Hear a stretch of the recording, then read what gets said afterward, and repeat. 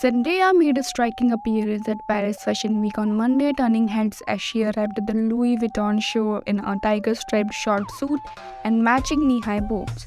Adding to the allure, the Euphoria star donned a sleek black bralette and two delicate necklaces underneath her blazer.